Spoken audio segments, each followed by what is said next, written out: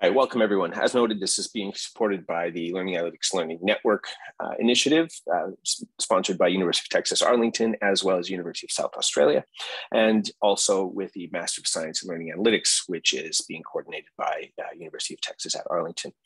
Thanks everybody for joining. There's an important conversation going on that many of you are aware of, engaged in, and continually, I assume, impacted by as well, which is how is it that we gain insight into the human condition? Now, if you go back 100 and some years ago when we were talking, 150 years ago, when things like introspection were prominent, we were trying to get at cognitive states of individuals. We were trying to get to the point where we understood what was happening when someone was thinking or engaged in thinking processes. But unfortunately, introspection had a lot of ambiguity to it. There was a lot of uncertainty. My rating of a certain experience may not match your rating of a comparable experience. And there was no way to actually resolve those two. In response, psychology as a field moved large scale into some version of what we would now refer to as behaviorism. And the intent and the motivation is completely understandable, which is you wanted to drive a way of more empirically evaluating and shaping human behavior and what's happening as individuals engage in any number of activities just related to life. There were some difficulties with that framework as well, which was quite often we were unable to account for some of the hidden experiences of learning, the things that we're not necessarily even conscious of all the time. And it didn't capture sort of the full spectrum of what we do in daily lives. It was fantastically effective at shaping and changing and directing behavior, but it wasn't as effective at capturing a range of related processes and that are often not fully conscious, but that do shape our behavior and our actions. So in response, cognitive science, the way many of us know it today, kind of launched and gained significant traction over a fairly short period of time. An interesting paper in Nature a number of months, or actually a number of years ago, that looked at what happened to cognitive science. How did this field that was supposed to be interdisciplinary, drawing from psychology and philosophy and a range of related disciplines, including computer science at some level, did it reach its potential? And the short version was, well, not really. It generally ended up sitting just within psychology when it was intended to be multidisciplinary.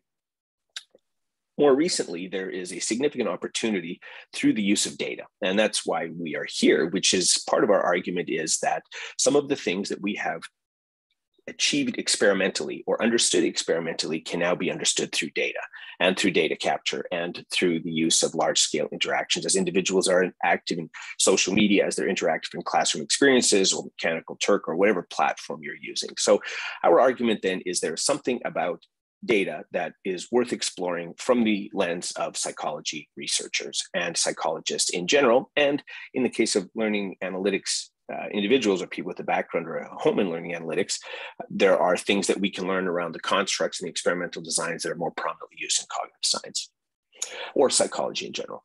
With that said, I'm not going to waste too much time because we have a pretty packed agenda of things to be done today. And so there's a lot of things that we're going to be working on over the next probably hour and a bit. And we're going to kick right off with the first presenter. We have Caitlin Mills. If any of you are interested, I'll drop the link in, but you can click on the general CVs and the bios. I won't bother with the reading because you all have fingers and can Google. But let me throw this over to you, Caitlin. Feel free to start sharing, just so everyone's aware. We're running 15 minutes per presenter. There generally be about 10 to 12, some cases a little longer, presentations with opportunities for questions. If you have questions, feel free to ask them in the Q&A environment, and I will respond and direct those at that time. Caitlin, welcome here. Over to you. Perfect. Can you see my screen? Yes, perfect. Okay. Well, thanks again for organizing this, George and Justin. Excited to hear what everyone has to say. I guess kind of going off of what George was just mentioning, I was going to say making cognition visible, and I kind of started making this talk and decided to go a slightly different route, which is to kind of figure out how to use data, all the data that's accessible to us, but not let go of the idea of exploring causal mechanisms through carefully designed experiments and trying to kind of merge those approaches together a little bit. So I thought I would start off by just going back to the definition of learning analytics, which George, I guess, is from you in 2011, and perhaps intentionally was written quite broadly as the measurement, collection, and analysis and reporting of data about learners and their contexts for purposes of understanding and optimizing learning and the environments in which it occurs. So this is quite broad, but I do think, it has this inherent relationship with psychology, where one of the things that we need to understand is what is happening cognitively during learning. So how does features of the learning environment design affect our cognition and affect? And then how does our cognition and affect affect how, what we end up learning? One of the issues with this, or one of the challenges, is that we often really can't observe these constructs. So even if we have some trace data accessible to us, it can be often hard to map the trace data to these cognitive or affective constructs. So these are things like engagement, affect, attention, that we know are important, but we don't always know how to measure them or what is actually influencing them. So, there's been quite a recent shift, like big data opens new doors, and this is wonderful. We should certainly, go with this approach. But by itself, if we don't use sort of this like multi-method approach, by itself, it doesn't address the mechanisms or the causality in most cases. So we have quite a bit of trace data, and oftentimes we're using this sort of post hoc model things like cognitive affective states. So we can really take this like complex system with all the data that we have and get a sense of the relationships, which has opened a lot of doors. Has been massively helpful in many fields, including learning analytics. But one of the sort of questions then is, even if we use like an interpretable machine learning model, for example, we're often still sort of stuck at this correlational in nature place. So as an example, my machine learning model might suggest that, when students are, using this dashboard more, it's going to be better predictive of the grades. This is the feature that I know is driving this prediction. And that model alone has a lot of importance. It could be used, right?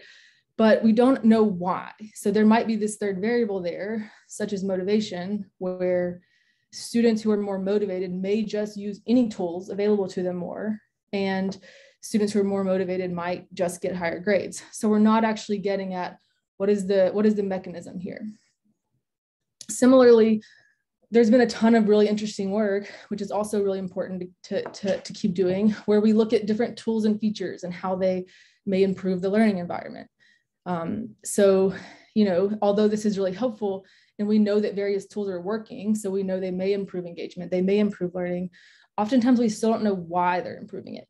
So, for example, we may have a dashboard that has multiple features on it, but it can be hard to isolate which one is helping. So it may be the case that one of them is really driving student engagement through increased attention and so forth.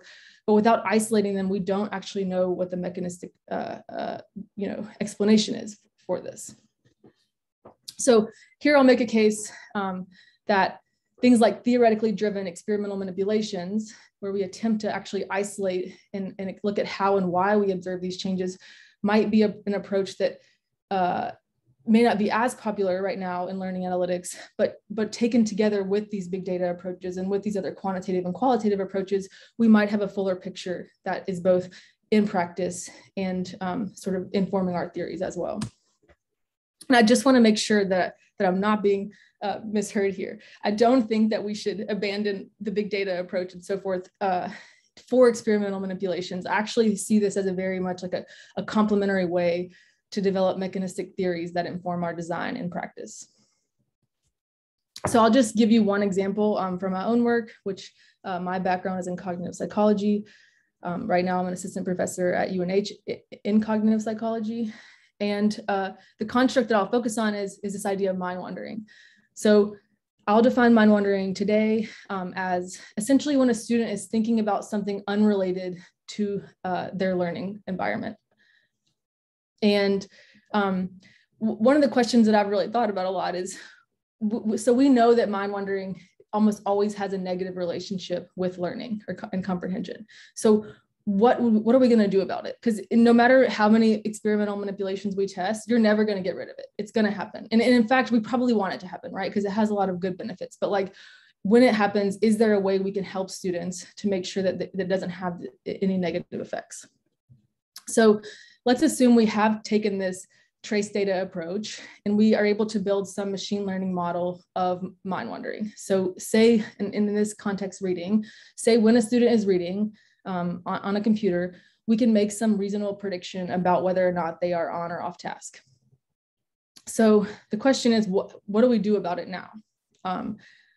We know that from like the theoretical perspective on why mind wandering can have this negative effect on learning is because essentially you have these gaps that arise in what you're learning. So say you're reading, you miss a few pages of text, and then you try to keep reading. Well, missing those few pages of text might have introduced these gaps in your mental model or situation model of the text to where now it has this cascading effect. You're not able to make these bridging inferences across parts of the text so that you really have a full picture of what's happening, right? So what do we do about that? That's sort of the current theory. What can we actually do about it? So the idea is that what if we intervene in real time, the second that we think that mind wandering has come about, in order to improve comprehension in that moment, to sort of get rid of those cascading effects. The question, though, that's quite hard, but I think is important for us to think about is if we develop these detectors, we have these theories, what is the best way to test if it's actually working in this sort of more like isolated approach? And here, I'll kind of give you an example of what we ended up doing. So let's say we have this detector and we can build an intervention that we think theoretically should work. So we'll have people read, we're checking their eye gaze, and if they're not mind wandering, great. There's no gaps that have come up so they can keep reading. That's great. If we do think they're mind wandering though, let's ask them to explain the text to us. And this is, based on Danielle's work, who will speak later about things like self-explanation being really effective strategies. If you ask people to explain something, they can identify the gaps in their knowledge. And so then if they answer the question incorrectly, we still don't think they have a gap though, right? So they get to keep reading. If they answer it incorrectly though, we're like, okay, why don't you go reread that part of the text so that you can fill in your gap before you keep reading? So then they'll come back to the question and then eventually they'll get to keep reading either way. So this is sort of idea based on the theory of mind wandering about why, like how we might be able to help it. But again, we go back to how do we test this experimentally, right? How do we isolate if this intervention is actually working? What we ended up doing is using a yoked control design, which is essentially where two people are matched. They get the exact same experience. And in this case, the person in blue, for example, they're going to get a mind wandering intervention when they need it. So when the detector thinks that they're off task, they're going to get it sort of like a just in time, they need this right now. Whereas the person in white, their sort of matched counterpart, is just going to get it, more or less randomly tied to when the person in blue got it. So let's say person in blue gets it when they need it on pages 7, 13, and 41. We have no idea if person B is mind wandering or not, but they are going to get the exact same experience. And this is because if we just gave someone this intervention, we know it's going to help them, right? Like, Danielle's work and other people have really showed that self-explanation is so effective that we can't just compare it to a do nothing, because we know that should help them no matter what. So, in reality here, this is just an example that we're really attempting to isolate the effect of the intervention. Is it helpful when it's mind wandering sensitive rather than just giving an intervention, like giving a tool to begin with? So I'll just briefly show you what we ended up finding in the study. Here we have the y-axis is Cohen's d. So this is a standardized effect size. If we look at here, it's the mind wandering sensitive minus the yoked control. So positive numbers are going to mean that the mind wandering sensitive condition did better, and then negative values would mean that the control condition actually did better, and then 0 would basically mean the means are the exact same.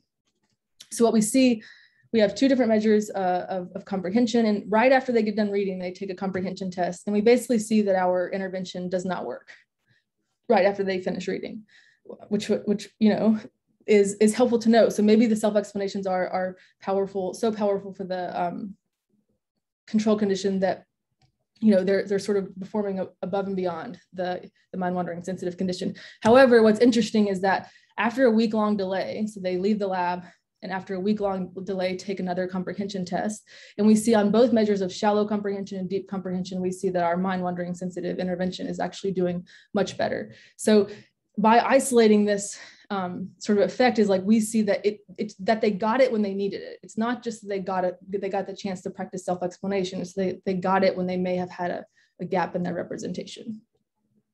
So I'll just sum up here and say that I really think that learning analytics can benefit in terms of like theory and application by using this multi-method approach.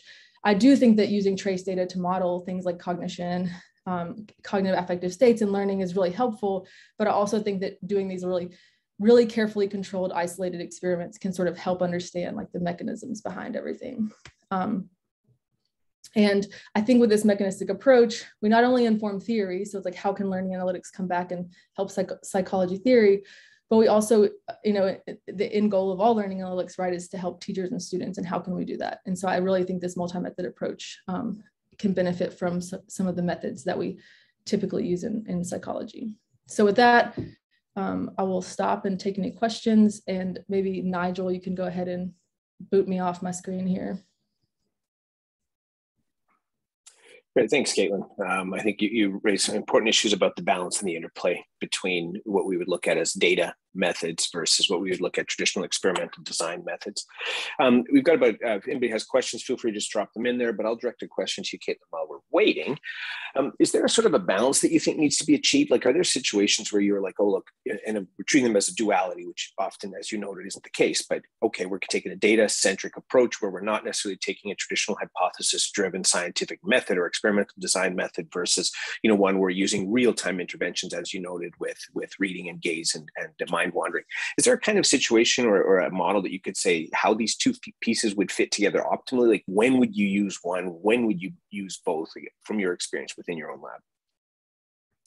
Good question that I will be honest, I don't know the answer to it. I think part of it, like from my perspective, is what you're starting with. So if you choose to start, like in my lab, I often start with the more like isolated causal approaches and then build out from there. But I think it makes sense to whichever one you start with to make sure that you're considering the other one. Because in my lab, right, I'm not oftentimes maybe not considering the full like complex system because I'm doing it in an isolated lab. So then I need to know where my gap is and fill that in. If I start with the complex system, big data approach, then I need to make sure that I'm checking for the more theoretical, isolated experiments on the backside. So I don't think I guess it's not like a one size fits all. I would just say it's helpful to consider where your methodological gaps are and making sure that you don't just keep them as gaps.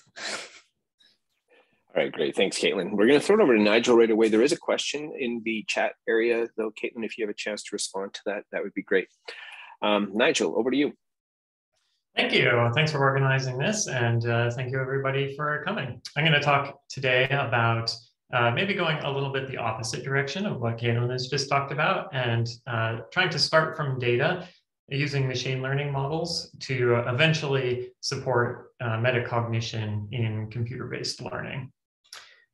So first, I wanted to briefly define what metacognition is, or at least one definition of it, which is thinking about your own thinking. For example, when you have metacognitive models of cognitive processes and tasks, that's one type of metacognition, metacognitive knowledge. Or feelings and judgments, like you encounter some new information and find it very confusing or feel like you really mastered it. Or the strategies you take to control your own thinking when you are trying to learn something, for example. So these are all essential for learning, but especially for self-regulated learning, where the learners are required to a certain extent, know what they know and what they don't know, and identify gaps in their knowledge so that they can fill those gaps. There's quite a bit of work on supporting self-regulated learning in online environments and different ways for doing that. Actually, Jacqueline Wong has a really wonderful review paper on this that I have relied on heavily. So I'm very happy to see her in the audience today. But what I want to talk about specifically is the metacognition aspect of self-regulated learning and how we can support that. So there's some work on AI-driven ways to do this. And just in general, one way to support self-regulated learning or metacognition or anything, almost anything we want to do in learning, is to train some kind of machine learning model, like Caitlin had talked about, to predict something that we want to intervene based on. So a very popular application is trying to predict when a student will drop out of an online course.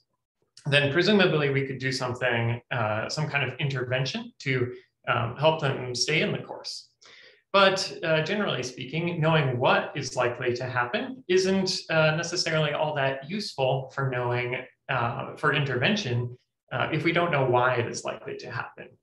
So among the thousands and thousands of papers written on predicting whether students will drop out of online courses using machine learning, very few of them actually do something about it. And the ones that do are usually a relatively generic kind of intervention, like emailing students or asking if they need help on anything, which is a great first step, but we would really like to know why this is the case, learning from our data, what things specifically students might need help on.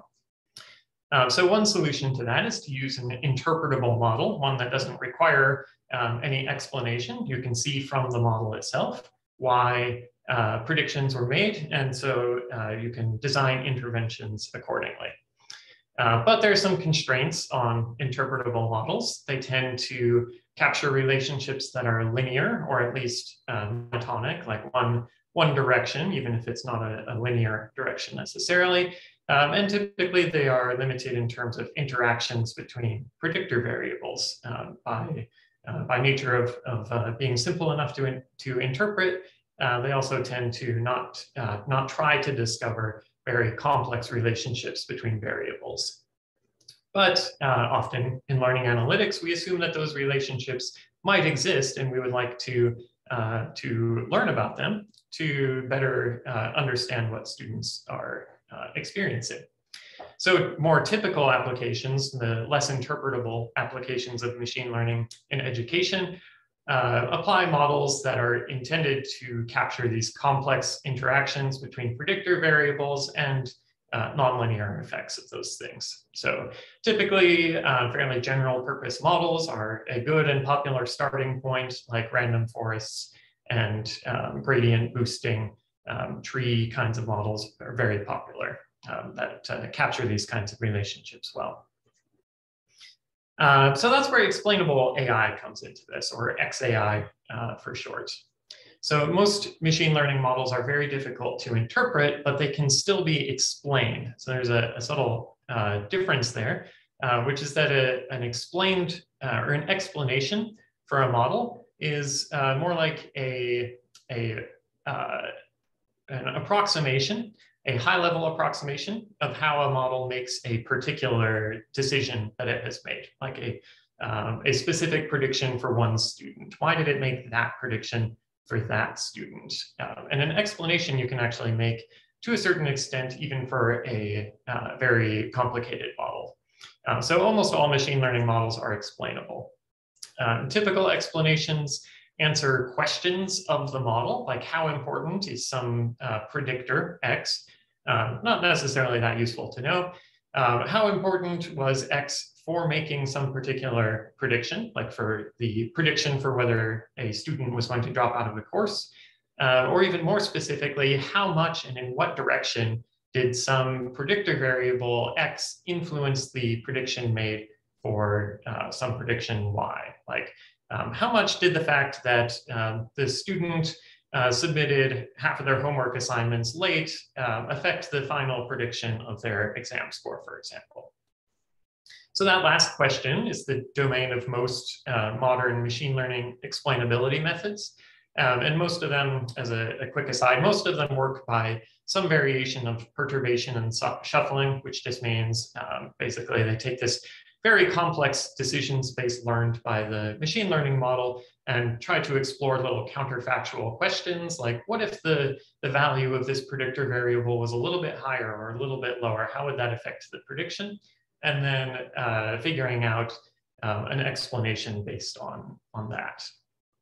So there's some methods I won't get into, but if you're interested, these are a few of the latest and greatest popular methods for trying to answer this question of given some complex model, how do we figure out why it made a particular prediction? The one I'll focus on most is the first one up there, Shapley additive explanations. which can answer this critical question: how much did some feature or predictor X influence the prediction made for Y? So we can leverage this to drive interventions. Given a very complicated machine learning model, we can train this model and apply it to make predictions, and then generate explanations for each of those predictions, and look at only the relevant features. And what I mean by that is the features where we could actually potentially do some kind of intervention. So your model may be very complex and incorporate all sorts of things like background characteristics, like the students, I don't know, their standardized test scores or their age or something like that. Maybe you don't want to include that, but there may be some variables that you can't really do anything about, and other variables that you can actually intervene on. For example, their pretest score is in the past. You can't do an intervention to improve their pretest score, but you could intervene to improve their study habits, for example. So we can pick out from the explanations what are the features that we could actually use to do intervention, and explain some key outcome, such as grade, and then intervene to try to improve the values of relevant features. So for example, this is from a pilot study that I did with some of my students, where we applied this methodology. And this is a graph of the SHAP values for one particular feature. On the x-axis, there is the amount of time that some specific student spent reading topic 6. That's just one of the topics. This is one of the predictor variables that we use, time spent reading per topic. And as you can see, as that time increases, the SHAP value, or the effect that time spent has on their predicted outcome, increases in kind of a sigmoid S-shaped fashion. So this is a nonlinear effect, but one that's very important to understand. If the student is spending only a brief amount of time on the topic, we should encourage them to do more. But if they're spending several minutes on the topic, because these are pretty short topics, then we wouldn't want to encourage that anymore. So the nonlinear nature of this model can uncover those things automatically. So the intervention should help this student by about 14% in theory. So we building off what Caitlin said, we ran a randomized controlled trial as a pilot study to test this out. Mixed results, won't get into that too much. But I also wanted to talk about the other aspect of what this is useful for, which is uncovering hypotheses that can be used to generated to explore with more formal inferential kind of statistics. So these explainability methods won't really allow you to make significance claims, but they can uncover hypotheses that we could follow up with in future experiments with more rigorous experiment designs. And they allow for these kind of complex interactions that we really are hoping for and assume may exist in the data that we can discover via illustrations like this to explore further. So to sum up, the machine learning models are very useful for predicting the future, but not for understanding how to change the future. And for that, we can use explanations to learn a little bit more about what the model sees in the data. And maybe also to learn a little bit about how students are learning, like looking at that sigmoid shaped curve to discover a little bit more about the nonlinear effect of reading time on students' predicted expected performance. So that's all I have for you today. Happy to take any questions. Thanks, Nigel. So we have a couple minutes here, about 4 minutes for questions. There's 2 in the chat area. The first one, which you can probably just drop in after we have moved on to Katie. So Katie, you can initiate sharing your slides if you'd like. But this is, could you give a bit more about PapersWorks research and explainable AI applied to the study of self-regulation or metacognition? So I'm not sure if you have an opportunity to just drop a few links in response to that. The second one was wondering how some of these methods actually work for lay end users. You feel that they're aimed at developers or researchers. So what are your thoughts on this? And I think that's an interesting point as well, Nigel, that you're probably well aware of, which is as these technologies and methods become more and more complex, you want a broader audience to access them, but you almost need a mediating layer that enables people who don't want to necessarily understand the nuances of what's happening, but want the benefits of what's happening, much like SPSS and other statistical tools have enabled that accessibility to a broader audience. But any thoughts on Rian's question? Yeah, these methods are mostly available as Python libraries, which is definitely oriented towards developers and researchers. But at least as far as Python libraries go, they're pretty easy to use. But they are still in their early stages. I would say this research really really kicked off maybe in 2017 or so when the SHAP explainability method was first discovered. Basically, there's been a lot of work on that since, but also work on how to explain machine learning models to users, because the explanations here are very useful for researchers trying to really study some effect in detail, but not necessarily comprehensible to all end users, or not even addressing the needs that some users might have. So there's quite a bit of research on that, actually. How do you explain a model to somebody, to different stakeholders who have different interests in the predictions? I would check out the Intelligent User Interfaces Conference, IUI, that typically has sort of a lot of interest in that area for one place to learn more about how do you really explain something in a way that people actually understand it. Because you can also explain things in a way that people think they understand.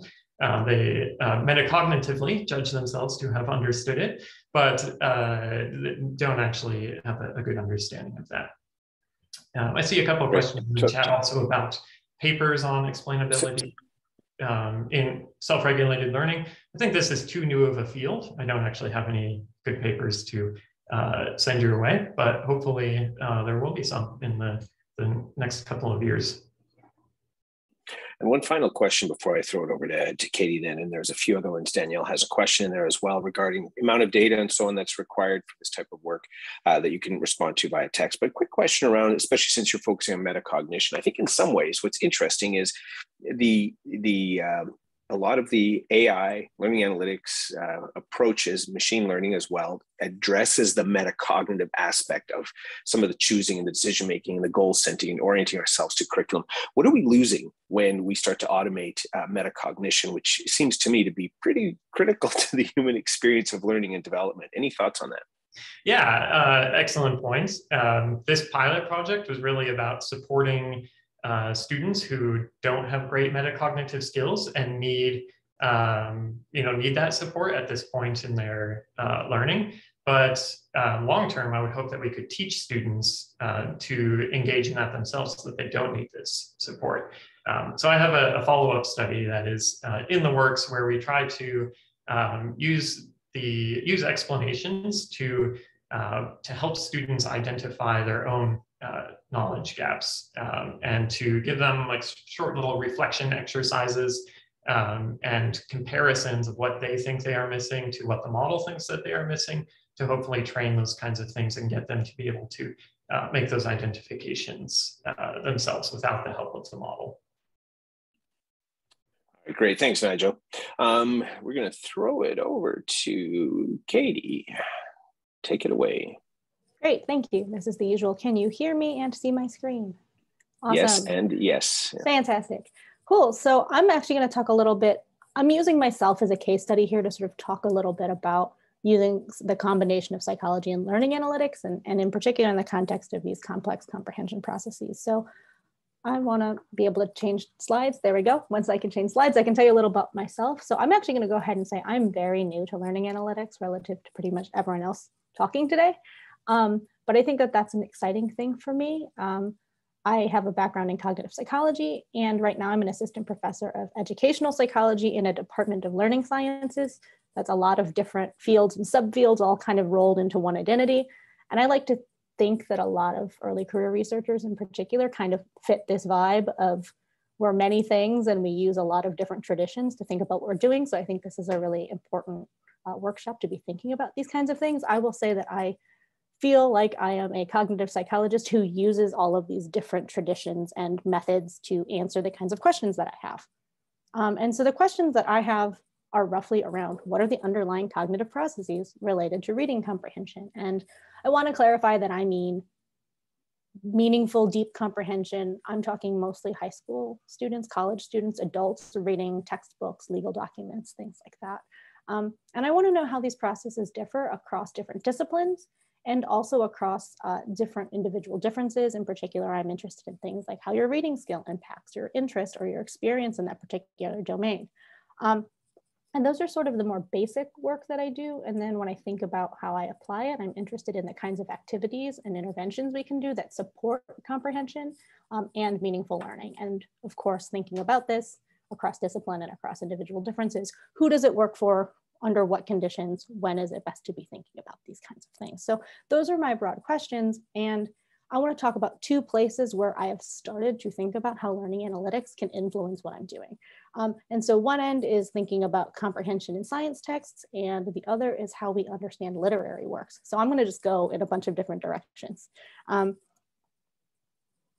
There's been a lot of work in science around explanation strategies. I was hoping Caitlin might say something about this already, so she saved me a little bit of time. Self-explanation, as Danielle, I'm sure, will mention a little bit after me, has been shown to be really helpful in supporting students' meaningful comprehension, particularly in science.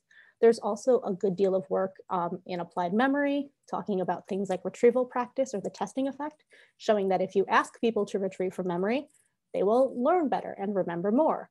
There's also work showing that if you ask students to explain from memory instead of just recalling what they remember, that's even better for learning. So we know that asking people to explain, and as Nigel hinted at the end of his talk, asking people to explain about what they know and or potentially what they don't know, is this useful way for us to help them increase their understanding and also potentially think about what they know and don't know in this very cool metacognitive way. I wasn't going to talk about that, but now I'm thinking about it, so I'm really excited. I have some data literally sitting on my desk about metacognition and explanations, so very exciting. But this is all to say, there are some limitations in using explanation strategies we know in the classroom.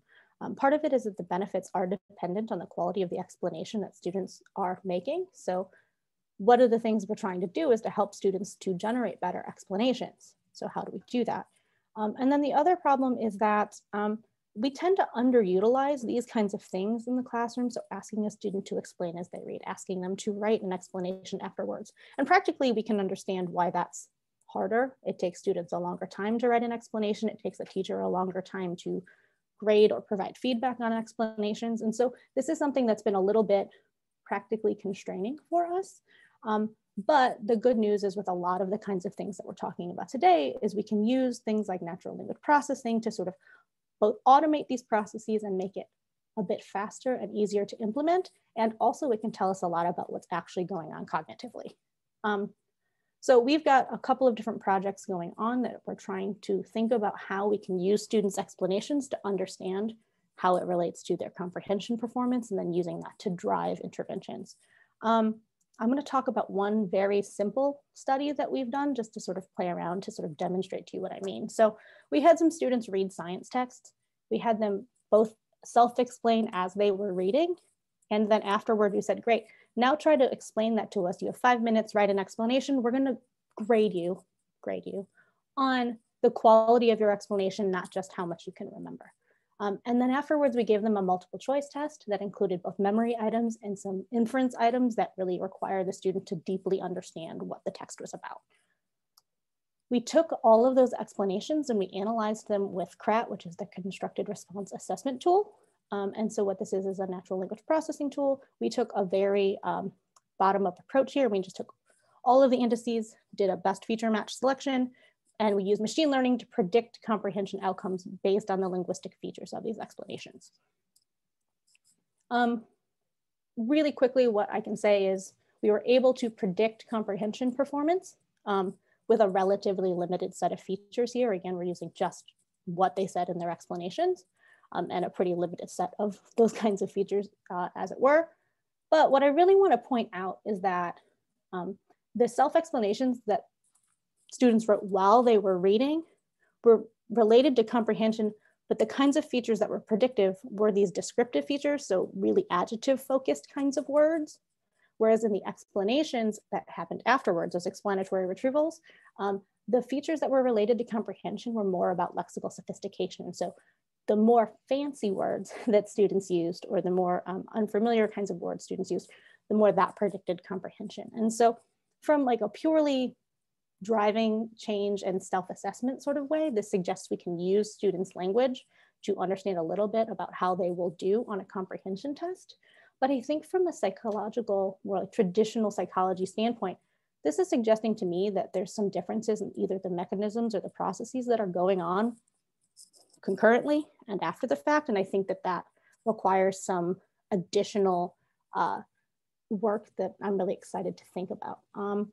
And so what we're trying to do with this work, and again, I think Caitlin and Nigel both hinted at this really nicely, which is both doing A/B experimental kinds of designs to figure out, well, which of these kinds of explanation strategies or activities work best for who. You can imagine practically asking people to explain a bunch of times as they go can get really exhausting. Who needs what, when, and we want to isolate that and test it and look at it across different kinds of tasks. And the other thing that's exciting is thinking about this in the context of a classroom study. These were 2 texts and a test that happens immediately following. What does this look like in the bigger scheme of a classroom? I'm going to stop and now veer off and talk about literature, which is quite a bit different. But this has been my interest for a really, really long time. I started graduate school wanting to know how people understand poetry, and it's gotten me here. And so generally speaking, psychology has tended to shy away from authentic reading experiences. There's work on it, I'm not saying they haven't, but very generally we tend to use textoids because they're nicely replicable, they're short, we can do, student comes into the lab and they read 24 texts in an hour kind of thing. But often authentic reading requires more complex processes than that we can't quite capture in the lab. I really like this term that Rolf Zwahn uses. He calls texts either considerate or inconsiderate, and he talks about literary texts being especially inconsiderate. Literary texts don't want to be replicable. It's sort of their nature. And really quickly, what we think people do when they're engaging in reading literature is they're trying to understand what the text means, what the author's trying to say, and understand how the text means it. So they're focusing on the language, they're trying to interpret a meaning. Something that's really challenging about literary reading is there's rarely, if ever, one right answer. Instead, there's a horizon of possibilities that this text could mean something, depending on if you're approaching it from a postmodernist lens or a feminist lens, or all of these different kinds of things you can do. It tends to be really reliant on some affective processes that are going on. We want people to feel things when they read literature. And so the general consensus, and I put this in quotations, is that literary comprehension interpretation is highly idiosyncratic, and it's specific to a reader, and it's specific to a text, and it's really hard to think about these things as general constructs or general processes. People who have done work in literary text comprehension tend to use small n studies, and they tend to use a single text. I'm speaking in broad generalities here, they exist, but on the whole, that's what we really see. And I wanted to sort of challenge that. And so doing some work, we took 346 essays that students wrote about 2 short stories that have deeper meanings. And we had humans score each of the idea units within the essay for, is this something paraphrased directly from the text? Is this an inference about events or characters, or is this an interpretive inference that goes beyond the story world that gets at these deeper meanings, this thing that feels very nebulous and sort of idiosyncratic? And this time we took one of a more theory-driven approach, and we picked on some linguistic indices and n-grams we thought might be related to finding interpretations. We did some machine learning on it, and I'm glossing over this very quickly to say we were able to do pretty good at predicting when people were interpreting versus paraphrasing. It's a very simple way of thinking about these things, but what was exciting for me was there were patterns in the language. Just like we can use, is this a good summary? Does this get at the causal process in the science text that we know we can do? can we sort of do it for literature? And the answer is kind of, in a very simple way. And why I think this is really exciting and why I was excited to be here today is I think we have a really good opportunity to take these limitations that have happened in lab studies, now that we have much bigger data to play with and learning analytics that have the power to do these kinds of things. A lot of the work that's been done on educational data mining and learning analytics has been with STEM courses, math courses, introductory course kinds of things. There has been an explosion of online courses related to humanities, largely due to COVID and needing to do that. And there's so much data out there. And so I think there's some really cool big data sets on authentic reading activities that are happening in literary classrooms and humanities classrooms.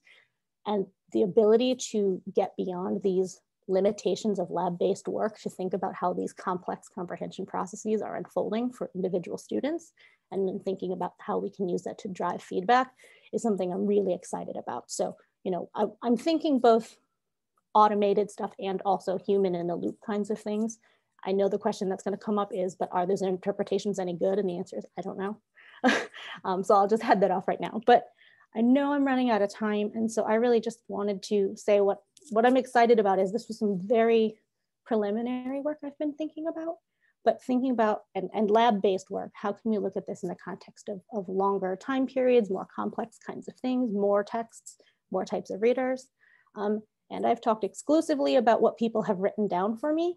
As we've talked about, there's lots of other kinds of data that we can be pulling on to think about how do we create good learner models and how does that help us explain comprehension and cognition more broadly. So I will leave it at that. Thanks, Katie. We have a colleague who teaches an LP course, Professor Pete Smith, in our master's program, and he was texting me behind the scenes, lauding your presentation and selecting you to be on this panel. So it was well received by a fellow text researcher. So quick question, we've got about another minute here. So I'll just throw this to you. You raised something early on, right toward the end of your presentation, where you said, look, most of this work is being done on textoids. You got these small, distinct sort of elements of text you're working with, and you want that more holistic aspect. You want that bigger view. And one of the early stages, and Ryan Baker and I wrote a paper on this a number of years ago, was educational data mining focuses on sort of discrete granular relationships. With learning analytics, we're trying to get this systemic integrated awareness of how the pieces fit together. In the last minute, what do you see learning analytics contributing to making that happen at a better scale, namely the holistic assessment rather than those discrete relationships? Yeah, that's, first of all, a question I don't think that I can appropriately answer. I think it's a really big question, but I'll take a stab at it. And I think what we can do here is the idea that especially in the literature end of things, what's going on in literature is cognitive, but a very potentially limited view. If you want to think about affect, you want to think about culture, and you want to think about social context and all those kinds of things. And so thinking about how we can use all of the pieces of a person in a context, reading a particular text. A thing that I think is really fascinating about literature is we talk about how you can read the same story at different points in your life and get something very different out of it. And that's from a lot of different components coming together. And I think only through these sort of holistic views of what's going on in a person's life and what they know and what they're experiencing in conjunction with the actual stimuli they're experiencing is the only way we can get at these sort of like very broad kinds of things. For only looking at what they're doing for 20 minutes in a lab, I don't know that that's going to ever be enough to fulfill the kinds of things that I think that like literature and those kinds of and art have to offer us. Great, thanks very much, Katie. And we're rushing, but we're packing a lot in, and we see this as sort of a larger conversation.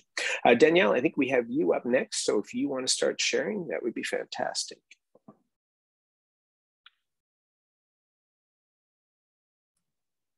You're muted, Danielle. You're still muted, yeah.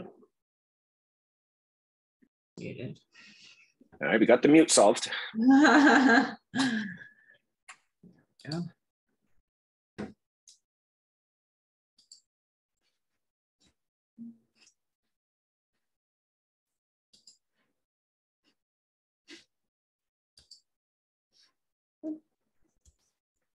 Are we here? Am I in presentation mode? No, I'm just seeing your desktop, not your slides. Okay. Let's stop share. Start over.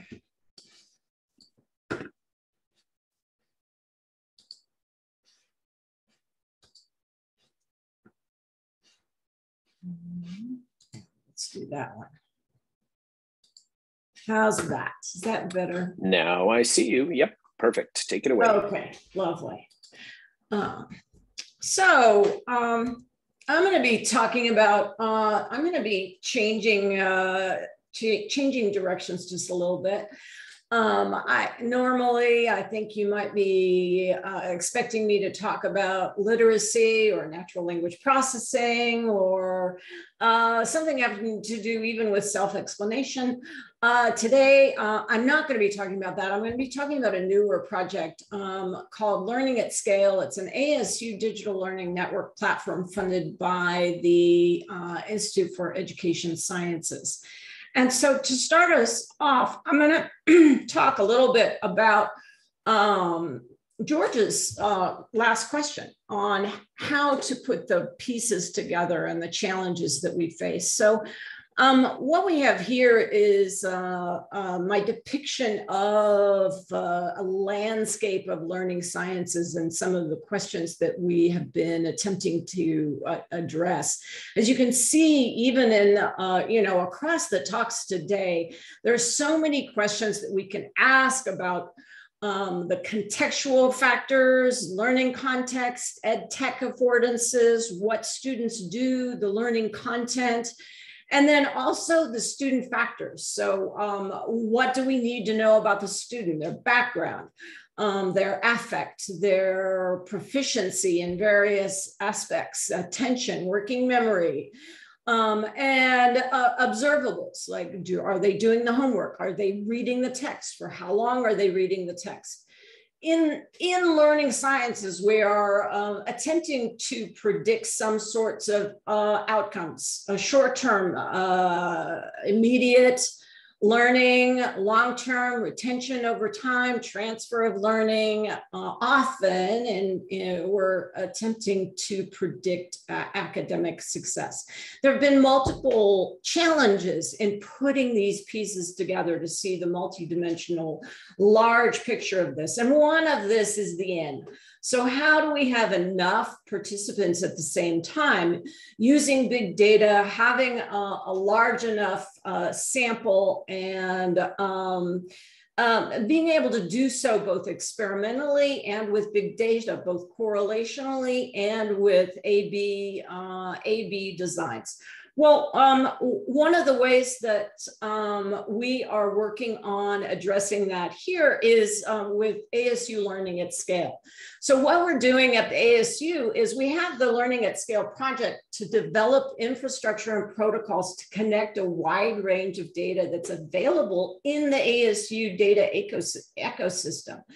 And we have so much data on achievement, learning, persistence, accessible, but it's not accessible to everyone, not accessible readily. So our goal is to make these data accessible to researchers, both within and outside of ASU. And in ways, one of our biggest challenges is to honor institutional and individual privacy. And we want to be able to share that data so that it can be examined both in exploratory and experimental methods. So our context is Ed+. It's an essential enterprise unit for ASU that's focused on the design and scalable learning models to increase student success. One of the overarching objectives at ASU is to reduce barriers to achievement in higher education. It's kind of a theme at ASU. And Ed+ serves more than 78,000 online degree-seeking students, and that's across 100 countries. So it's very diverse. We also have ASU that's not online, which has even more students. So just to put this kind of in a rough picture, you can imagine that we have student information systems, we have learning management systems, integrated learning tools, and within the university as a whole. However, what we don't have is a means to put all this data together and to provide it easily to researchers. So we need to couple these data with various data sources and try to facilitate a holistic approach to looking at the data, and not only at single time points, but at multiple time points, so that we can enact actionable triggers when the student data signals a need for support, but also to understand learning. So to put together a more multi-dimensional picture of learning. We have many challenges. One of the biggest challenges we have is at ASU and across multiple institutions that are facing this challenge is how to provide the data without violating individual and institutional privacy. Another is how to connect the data across multiple sources. So documenting data without necessitating costly individual consulting to each team. And then linking the multiple tools to the LMS. So we have an LMS, we have tools. Sometimes we don't have the data from the LMS, and sometimes we have difficulty in linking new tools to the LMS. And then most of all, it's really a person problem. How do we connect researchers to the ASU Learning at Scale? How do we connect researchers to instructors? How do we connect researchers to the academic units? And how do we facilitate that person problem? How do we facilitate connecting people across these multiple roles? So we have multiple challenges. And one of the challenges we wish to address as well is changes in instructional practice. Often they have failed to demonstrate effectiveness across initial learning populations and contexts. In essence, we have somewhat of a replication crisis. And our challenge, one of the challenges overall that we're facing is how to replicate studies. My stance is that it's not just the various explanations that some have explored, such as whether or not it's being implemented correctly, but also really better understanding individual differences and differences in context. So one of the ways that we are building our tool is in implementing design implementation framework. Many of the participants in the building of the tool are very skilled in human factors, and we've been using this kind of approach for to develop intelligent tutoring systems for years. And in this, when we're building our platform, we're going to be engaging in participatory design and usability testing, which is iterative and circular, and we're ideating our design, we're designing, we're conducting experiments, and then we're implementing.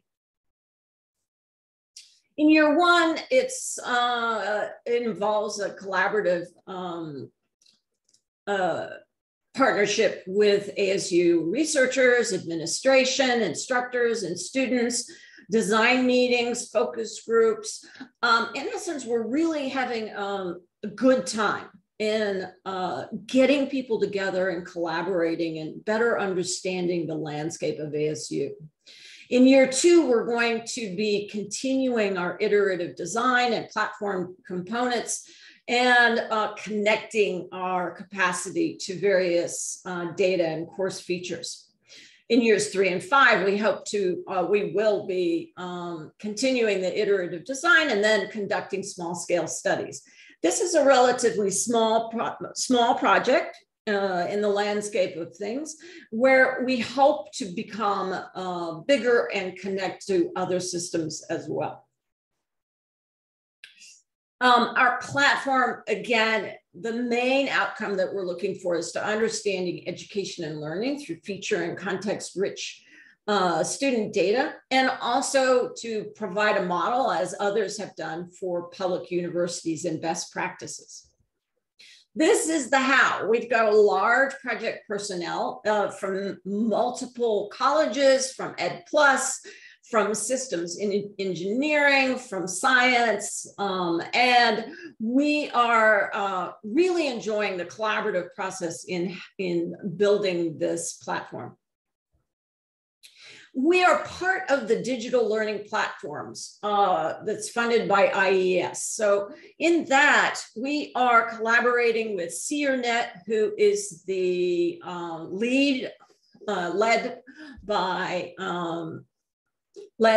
led by Digital Promise, where there are 5 platforms that are currently funded to collaborate in how to accomplish this fairly large goal. One of the things I want to bring up is that overall, we need to face the silos in research. So what we have is, what we've had across the last 10, 20 years or so is researchers are in one silo, educators are in another, and we have ed tech companies in another. And we need to build pathways to link the researchers, educators, and industrial institutions that are building ed tech. And that's part of this goal, is to build links between these various entities. So with that, I will close. I have no idea if I'm on time or early, but I am very excited to take questions. Thank you. Great. Thanks very much, Danielle. You're actually pretty much right on time, like to the minute. So one of the things that's really interesting, and I'll just make a quick point. If anybody has questions, please type them in.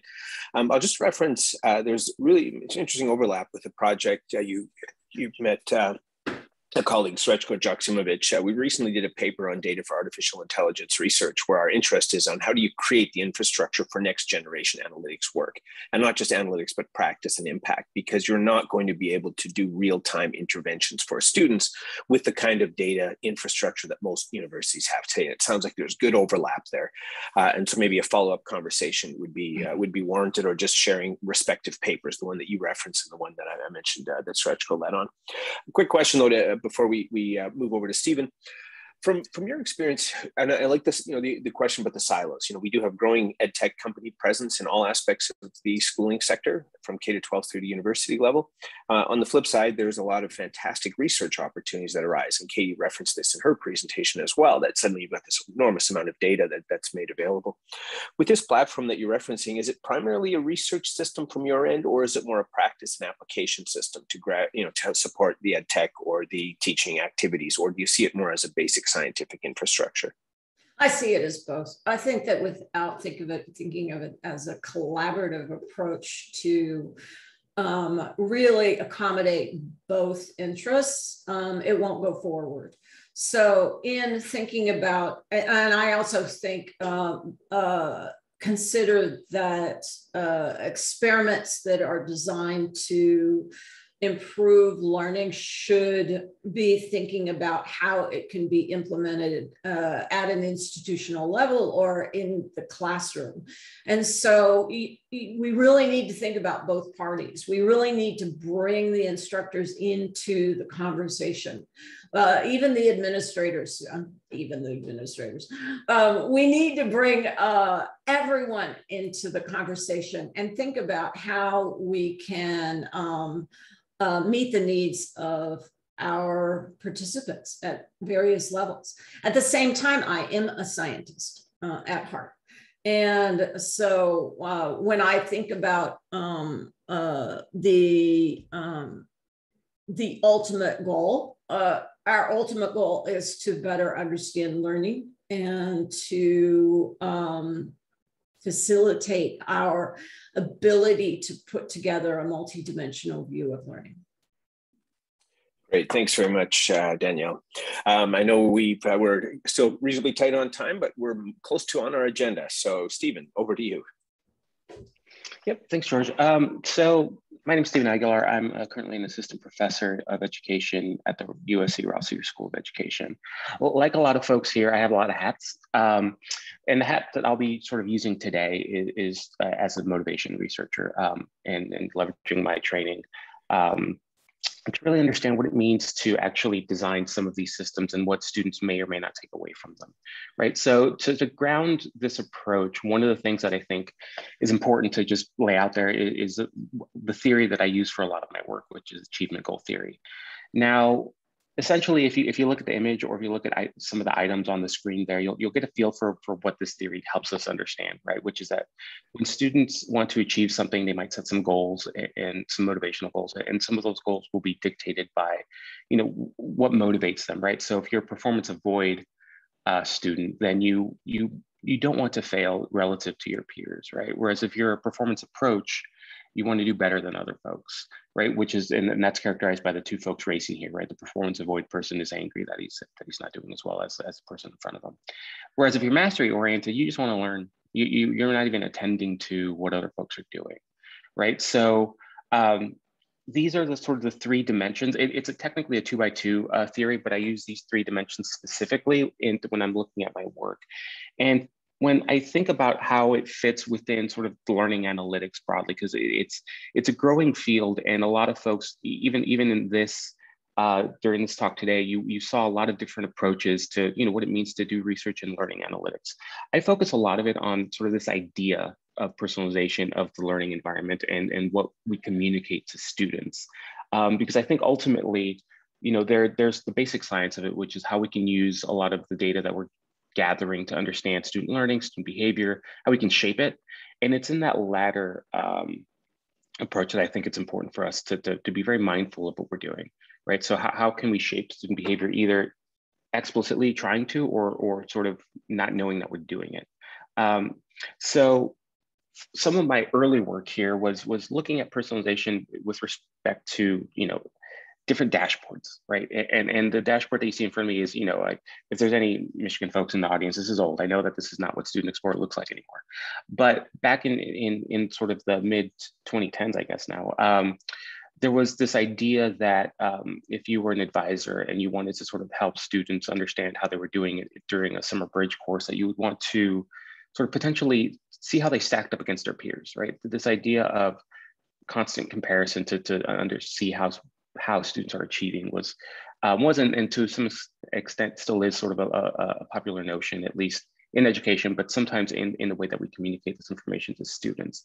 So this study, I was primarily interested in sort of understanding the relationship between student motivation and incidental exposure to visualizations, right? This dashboard wasn't actually designed for as a student-facing system, but through a sort of a confluence of a lot of really promising data sources, we were able to detect whether or not a student was present in the room while an advisor was looking at their specific information. And we characterize this as potential incidental exposure, right? So the screen could have been just facing the advisor and not the student, or the advisor could have turned it around and shown the student. So, without getting into too many of the details, I want to sort of stay high level here and not get into the weeds too much.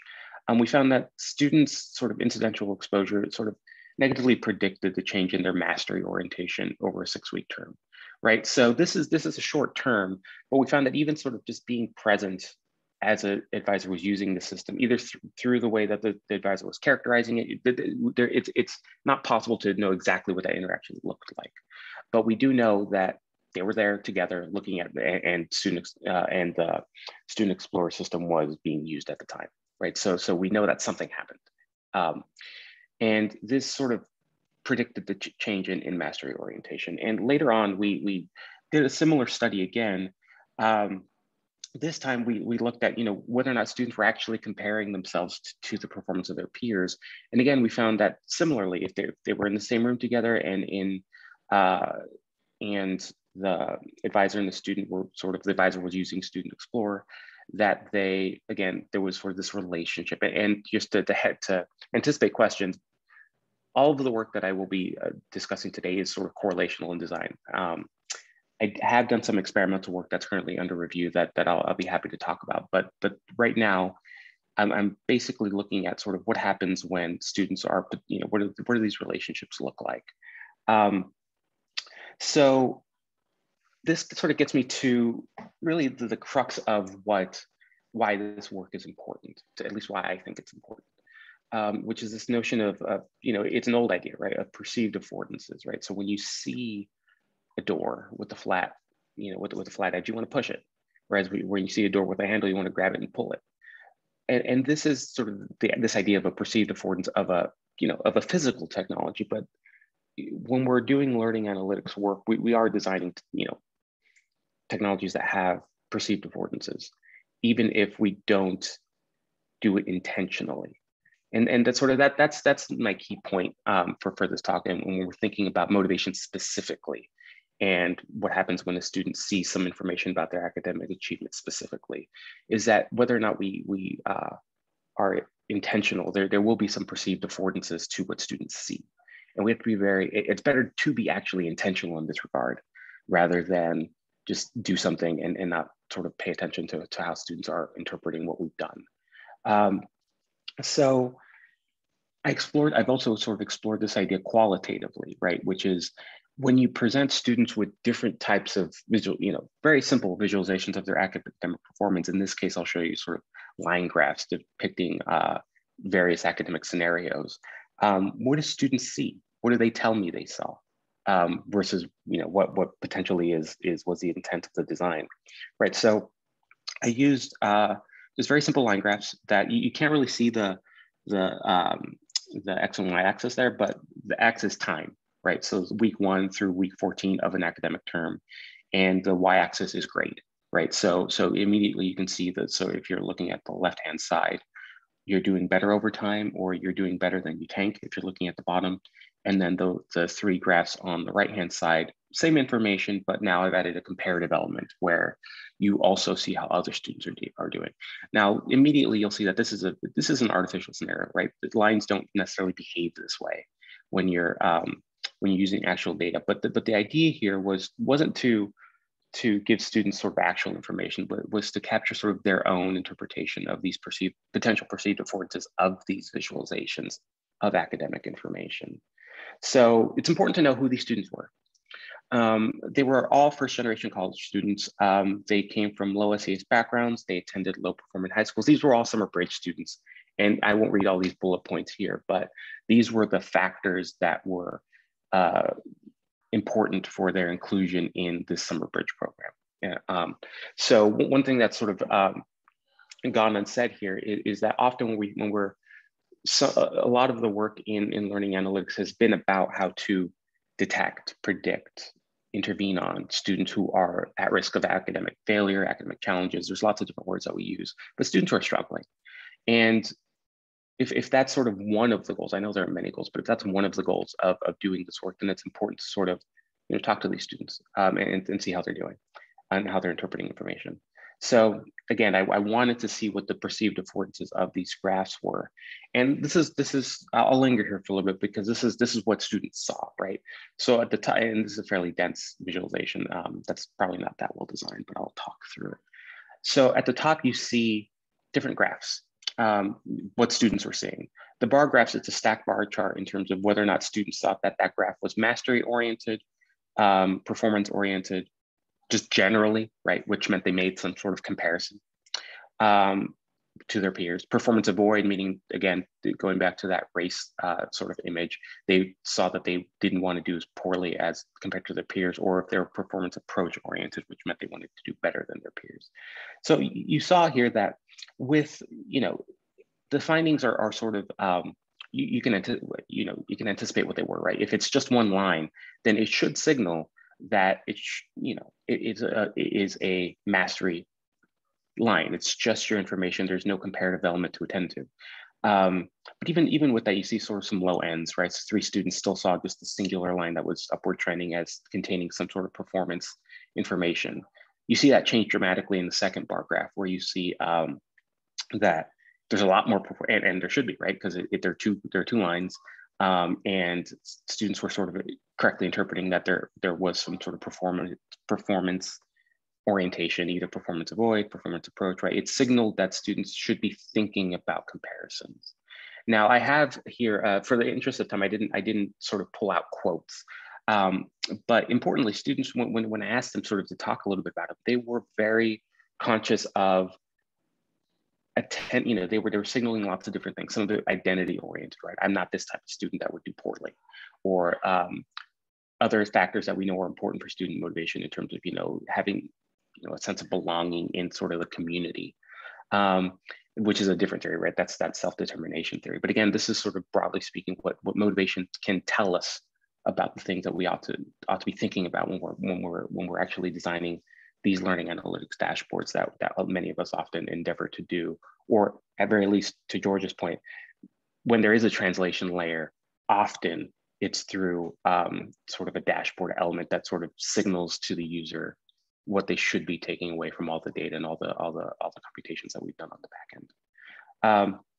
So there are two main findings, right? Which again might sort of sound self-explanatory, which is self-focused graphs lended themselves to mastery-focused interpretations, right? If there was just one line, most students thought it was just about them, which is what that line should have signaled.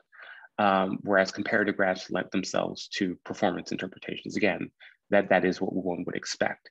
But it's the nature of what happens after that that's important, right? So later on when I was sort of investigating this work in it through sort of a more quantitative lens, is I developed what I call the motivation information seeking questionnaire, which is again grounded in this in the achievement goal theory tradition, but rather than sort of having the goal be academic achievement, the goal was, what sort of information do you seek, right? So am I the type of student that wants to see mastery information?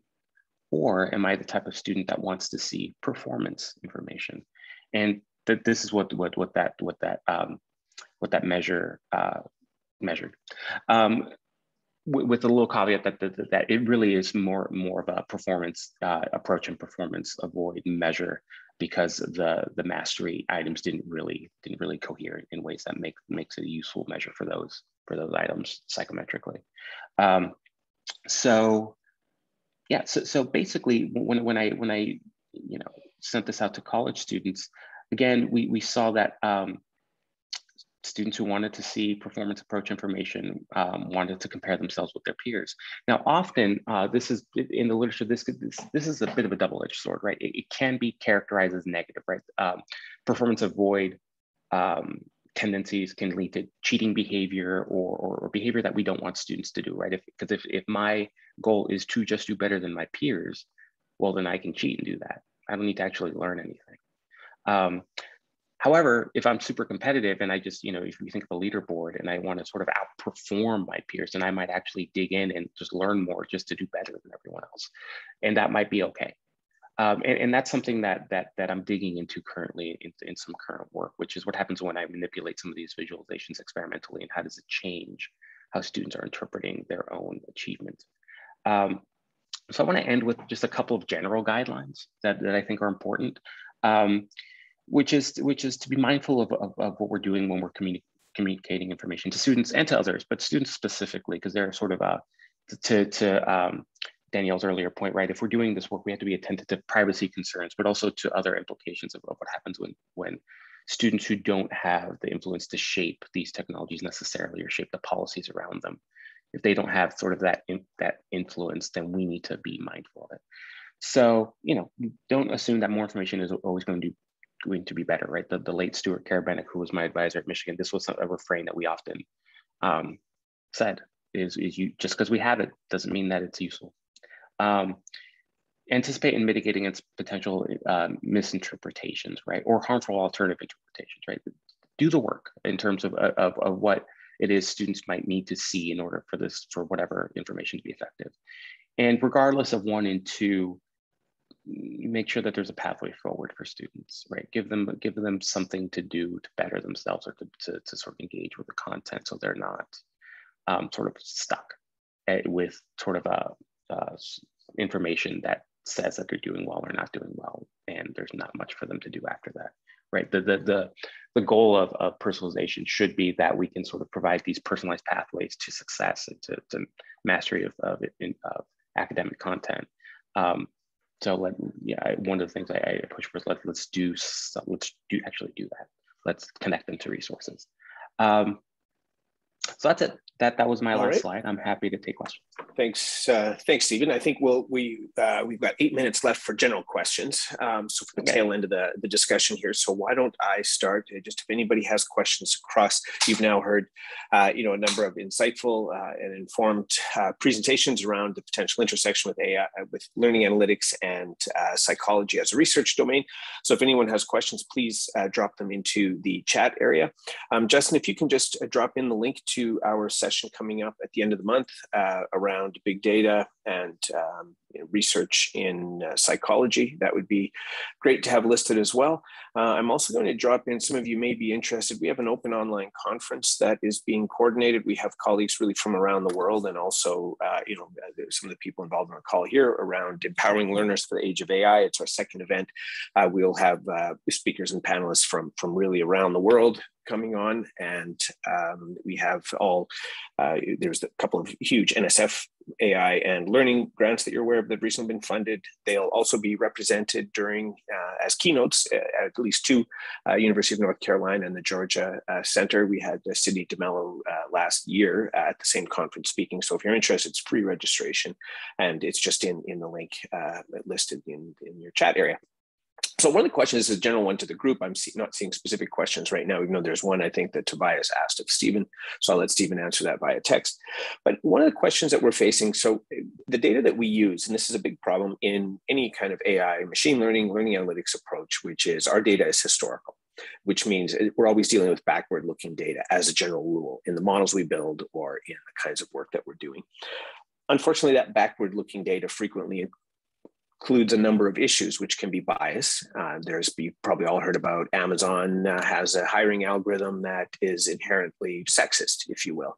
Or you can have college admissions guidelines that similarly are based on historical data that end up producing racist, sexist, or other problematic outcomes for students who are applying.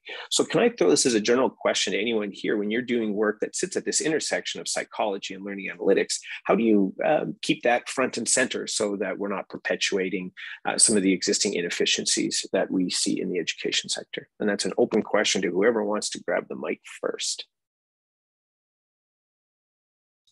I'll jump in there, especially because I have to leave in 1 minute to go teach online. But I think there's really two questions there, one of which is about the potential for bias in machine learning algorithms, given that they are often based on data that encode social biases.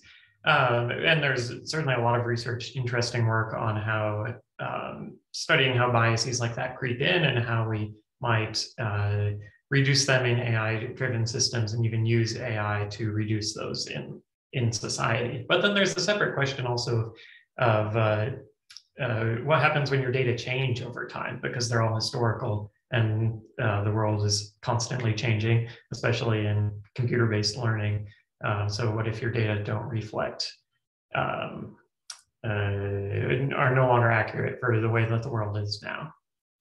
And there's an interesting research on data shift or data drift, I guess it's called, on how to try to combat that, which I haven't seen much of that in learning analytics, but there's probably opportunities to learn from the machine learning community on how to address that specific type of problem, as well as the importance of experimentally evaluating, like Caitlin talked about, to determine what is the actual effect of an intervention versus what you might expect it to be based on your machine learning model accuracy that might not actually hold now that the world is different than when you collected your training data.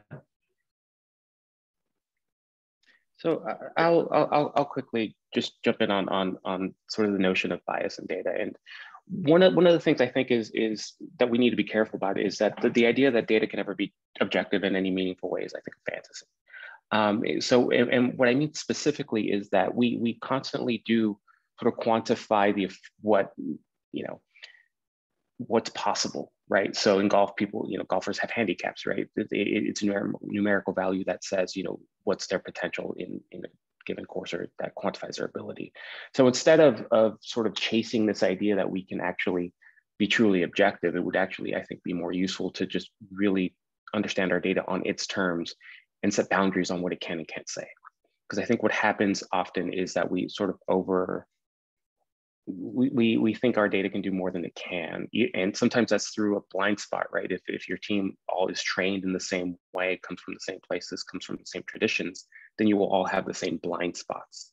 So that actually points to the need to Danielle's point, to create these places, and this could be industry versus academia, to create these pathways where we can all talk to one another and understand the boundaries of the work that we're doing, so that we don't get into these traps of overselling what our data can do and underestimating what it can't. I'll jump in here. We're addressing this from multiple perspectives. One, we're focusing on it in multiple projects by including people who will focus on diversity. I think this is, we do need to think about multiple aspects of it. One is that from AI, when we're developing our algorithms, we need to make sure that they extend past our original population or for the subpopulations. We need to look at the extent to which we are generalizing to multiple populations by going beyond just doing training and test sets, but actually creating completely separate test beds for the AI. Another has to do with making our data more accessible to researchers who traditionally do not have access. It really does have to do with the questions we ask. So the questions that we ask are, if they're completely driven by people who traditionally have access to that data, the questions will be different. And so just as Stephen just said, it is important that we build these platforms and access to data that can be accessed by multiple communities, but also that we work to provide the training necessary to do so. So workshops like this, workshops on learning how to do AI, learning how to build educational technologies and how to use them. So all of this coming together from multiple perspectives is needed in order to address issues that we have regarding diversity. Great, thanks. I'm going to ask two questions, and I will throw one to Katie and one to Caitlin. And I will throw Katie yours first, which I'm looking at the idea of what can we. You're talking to a new student in learning analytics, and you're saying, "Hey, here's what I'd like you to know about psychology research." And Caitlin, you're getting the flip side from learning analytics end in a second. What would you want this student to know? You're just really come at them with the tough questions, George. I like it. I'm going to actually just turn, and I want to follow up with something that Danielle said very, very quickly, because she talked about the way that we're getting the right people looking at the data. I also want to point out that I think we need to be doing better at collecting data from a lot of people. Big data is great, but if it's the same type of people generating that big data, think about how many people who don't have internet access right now, who don't have reliable internet access, and what are we not knowing about those students? So that's like a sticking point for me, and if I don't say it, I'll hate myself. So sorry, completely veered off of that question, but it was something I was thinking about. What do I want a psychology student to know about learning analytics? I think that I actually want my students to know they're actually already doing learning analytics, they just don't know it. When we think about this stuff, and I look at what we think about of collecting data and making sense of it and trying to understand what how learning happens, everything we collect is data and it is learning analytics. It's just in the lab in a small scale, the way that we're doing it now, and thinking about it at scale and thinking about it in situ is different questions that require different things. But I think many of my students think of it, all it is you have to learn computer science and you have to do the machine learning. And that is skills that I would like my students to learn. But I think you're already doing it. You already have these great questions that can be answered with other types of data and other methodologies. And you know those things. And I think that's a really important thing for students to recognize, that it's not a complete turn of what you're asking or your knowledge base. It's just grabbing something new and taking it and expanding what you're capable of asking and answering. Great, thanks, Katie. Then I will direct last question, as we are a little over time, to Caitlin. If you were speaking to someone in the learning analytics field, what would you want them to know about psychology? I guess the same thing that Katie is saying in some ways. It's just like I think probably, learning analytics is great because it is really interdisciplinary.